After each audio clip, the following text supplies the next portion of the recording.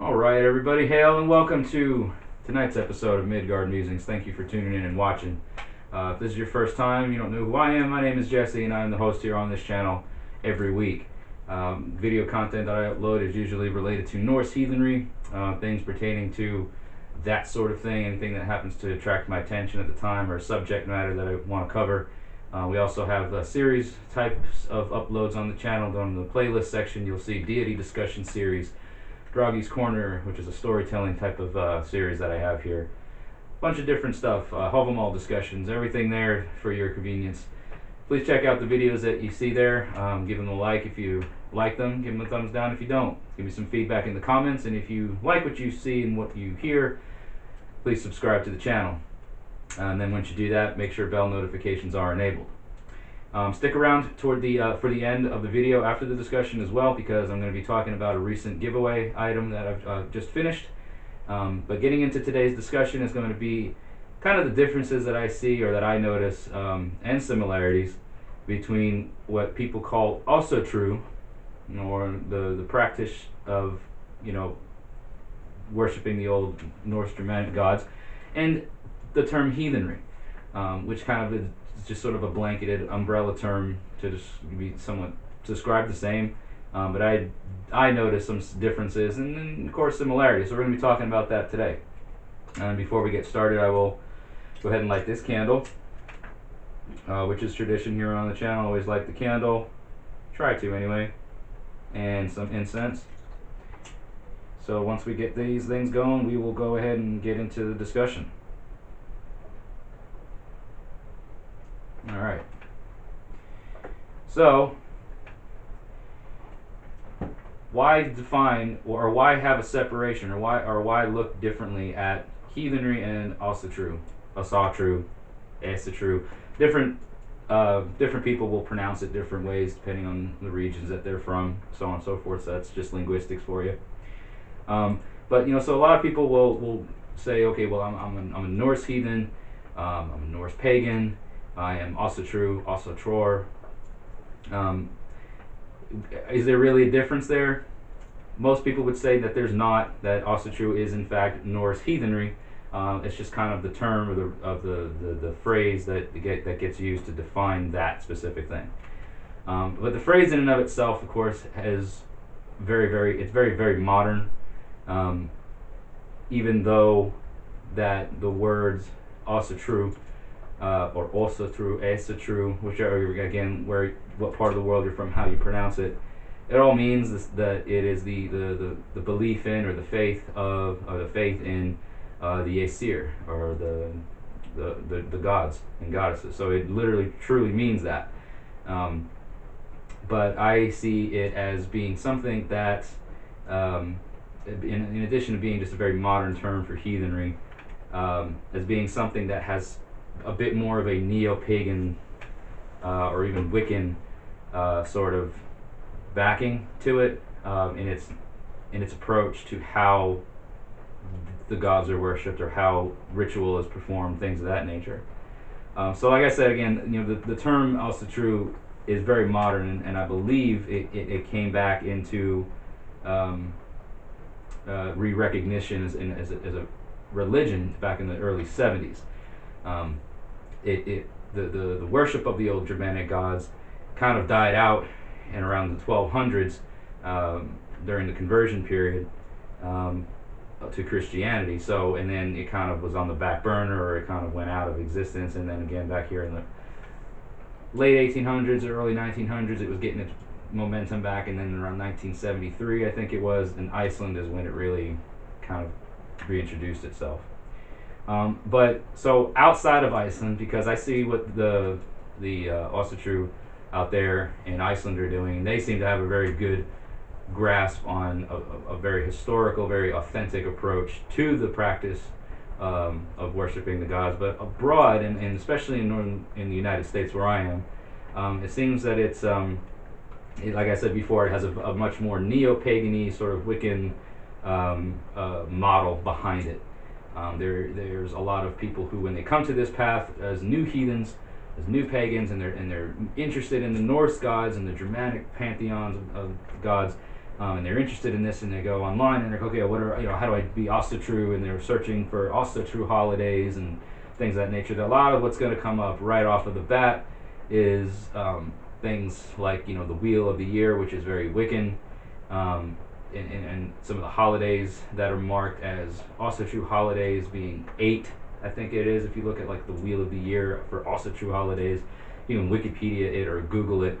It'll come up with like 8 different events or 8 different holidays to be observed. And then historically speaking, that's just not accurate. The arch heathens, from where we get this folkway from, didn't follow a calendar based on solstices or equinoxes. They were lunar based, so they didn't have as many of the things that we see on the Wiccan calendar Wheel of the Year. And quite honestly, a lot of those holidays that you'll see on the Ásatrú calendar, or Ásatrú holidays, are in fact neo-pagan or Wiccan holidays that have just gotten kind of lumped into this Norse belief. Easter or Ostara being one of them. That'll be a different discussion for a different day. But I believe that, from what I've seen anyway, from a lot of the modern approach, and at least in, like I said, the United States where I am, Asatru tends to lean more towards a universalist model of heathenry, which is a very all-inclusive thing. It's kind of this, and that's perfectly fine. I have nothing against universalists by any means whatsoever. I feel that heathenry is an all-inclusive thing, and that we should not restrict the practitioners based off of anything when it comes to race, religion, creed, race, creeds, sexual preferences, anything like that. None of those things should be a part of why you can't be heathen or why you aren't allowed to practice Ásatrú or anything like that. But when I say that it leans more towards the universalist model, it is very open and accepting, and that they have a bit more of they don't have as much of the structure that you would see in like a tribal heathen model, or even a folkish heathen model, which is very structured based off of the importance of tribe and the importance of your folk in the community, your kindreds, and that sort of thing, which is where I see the very root, the very backbone of heathenry is at the tribal level. So it kind of into, I personally look at it as kind of a bit more churchy, if you will, if that's the right word to use. They'll have larger organizations that kind of assert themselves as being a leading authority over everybody, and then the people a part of that organization. It just has it has a much more churchy feel to it, and that may be a bad description on my part, but that's just how I see it. And then within the Ásatrú model, or within the Ásatrú name, you even have other subcategories or subnames that fall off of that tree, if you will. You've got people who want to lean more towards the adoration or veneration of the Vanir gods, the Vanir tribes of the gods, and they will call themselves Vanatru. You'll even have some who will take an approach to venerate and work with Loki and his offspring, like Hel and Fenrir, Jormungandr, Angerboda, and some of the other more malicious types in the mythology, and they are called Rokatru. So again, you have all these various things. I think a lot of people will even, people that watch this video that know about heathenry and that see the name Ásatrú and all that, you'll even hear the term Wiccatru being tossed around. So, a Wiccan approach to things, which, like I said, the whole Wiccatru, Ásatrú thing, to me, I see is a bit redundant, because Wicca, Ásatrú to me is Wicca using a Norse veneer. So there's a lot of Wiccan similarities, or a lot of similarities with the Wiccan practices, or the neo-pagan practices that just use the Norse veneer to define Ásatrú. So that's kind of my thing with Ásatrú. Now, heathenry, again, it's just kind of like a broad term to describe the tribal folkway that, or belief system, whatever you want to call it, from the Germanic branches of European families. So it's very, very ancient. It goes way, way, way, way back, further than whenever Ásatrú was mentioned, and it has its roots in those parts of the world.